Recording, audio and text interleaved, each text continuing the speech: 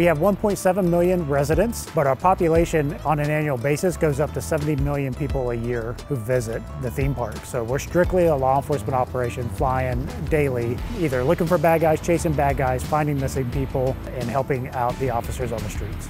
So we're a Bell operation as far as rotorcraft goes, flying right now 3 Bell 407s and 1 Bell 206L4.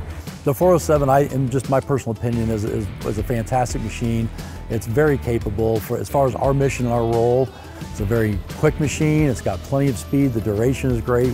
We can be airborne 2+ hours over a scene or assisting our folks on the ground.